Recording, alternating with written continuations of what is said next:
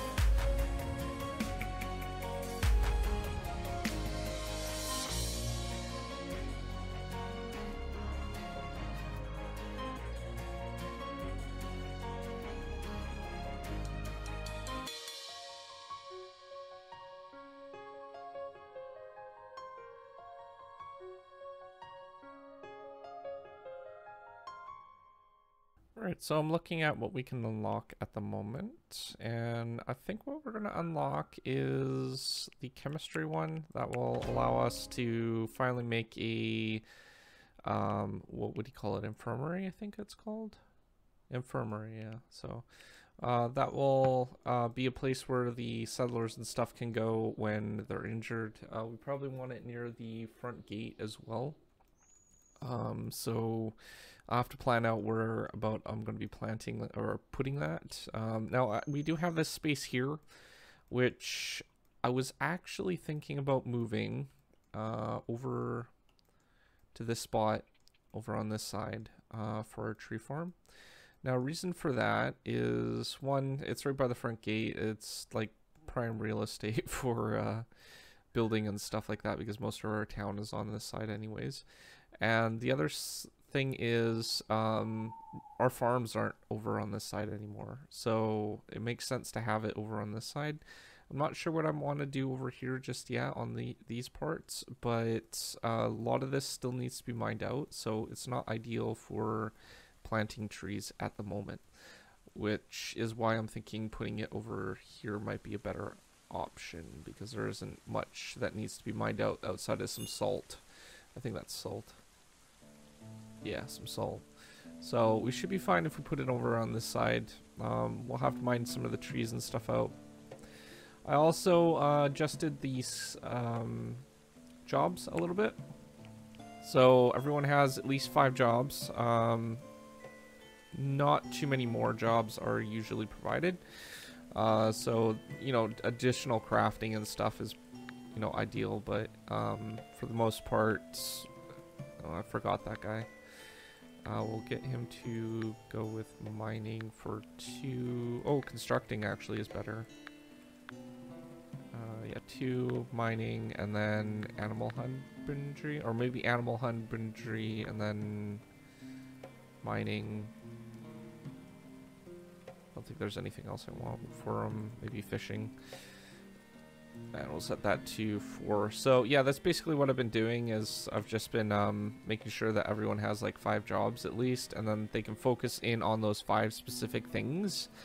And if they start idling or whatever, then we can go ahead and get them to do something else. But I have a feeling that we're just like, we're having too many people do specific jobs and stuff like, or not enough specific jobs, and things aren't getting done as efficiently as they could be. So that's why I'm trying to delegate the jobs a little bit more, but we'll see how that works out. And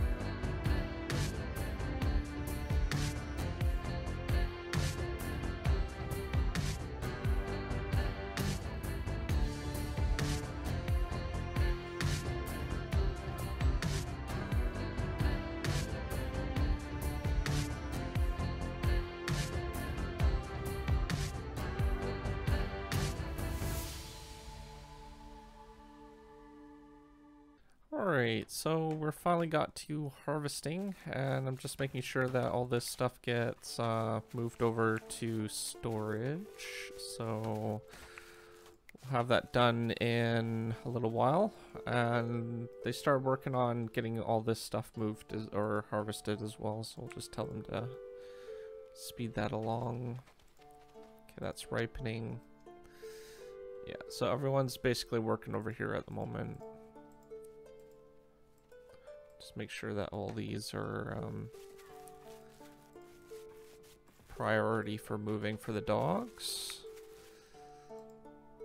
And the other ones, the beets and carrots, this is day 2 already, but they're due in like 9 hours or whatever, so give or take 13 hours for some of them, so that might take a little bit longer, but it'll be good because we didn't overdo it.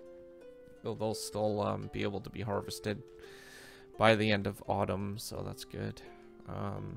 Try to balance it out just enough where we'll have enough time to do all that, but it's sometimes hard to do with this game because you don't know exactly how long it's going to take something to happen with all the conditions and stuff like that. So, but oh, and they did finish the building part right here, so they got that all set up now, so we have a little bit more protection just in case it gets damaged or whatever. This whole area won't flood, so that's good. And just wanted to get some of these parts in as well for the cabbage. I'm kind of waiting most of the season to do this.